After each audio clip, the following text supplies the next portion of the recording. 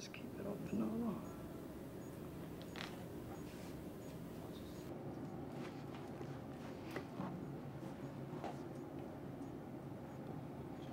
You know, when you say, what are you going to be when you grow up? It always changed. It always changed. When I was really little, my uncle was in the army, my grandfather was in the army, so I said, I'm going to join the army. Then my mom told me that I have flat feet and I won't be able to run too fast, and I have vision problems, so they won't accept me in the army. There goes my plans to join the army. And my mom always used to tell me that one thing that remained constant was I was a big drama queen. You know, I would stand in front of the mirror and pretend like I was this person from television and that person and imitate everybody else that I'd seen on TV.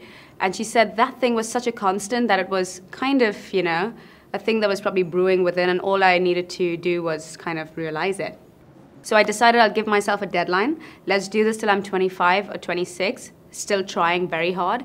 And then I'll probably get into wedding planning. But I'm so glad that Slumdog happened when it happened, and I was not 25 then.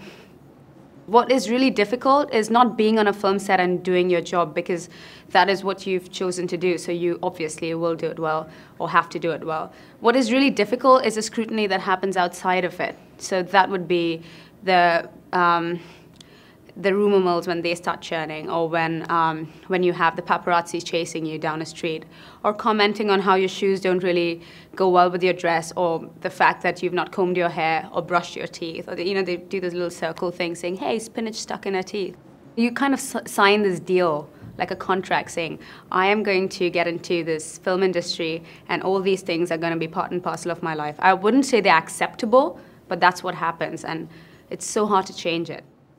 I have done no film in India, so it's very hard for people to kind of accept me as an actress, because I have done nothing out there for the Hindi-speaking masses to really prove myself. So they really don't know who I am, or they just probably don't take me too seriously, you know? I don't think people are fully ready to see a brown-skinned girl in a lead role yet. They definitely have accepted me much more willingly than in India, yeah. Not famous in India. I don't get chased around. The costume designer for Slumdog, Sutiraj, she came down to Bombay and she found out that the color yellow and orange just, you know, kind of sprung out of big crowds and just stood out there, you know, shining, very bright.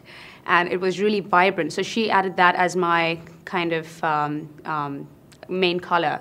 Whereas in Woody Allen's film, he said that the first time I would be on the screen, he wanted it to be like a drop of red just there, because everything that you see before that is browns and grays, very London kind of colors. The first time I met Woody Allen, I was not too sure if I was the one who was nervous or it was him, because he was really shy and didn't say much to me at all. I was the one who kept on yapping away, talking about you know, the projects, the films that I have seen that are his and that he's made, and the films that he's acted in, the plays that I've read, and he just didn't say much. He really didn't say much.